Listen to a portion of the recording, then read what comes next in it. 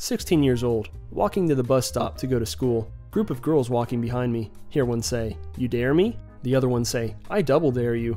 This blindsides me and swings her fist into my temple from behind. "The f is happening?" .jpg. I fall face first into the concrete. The other two laugh as my nose bleeds.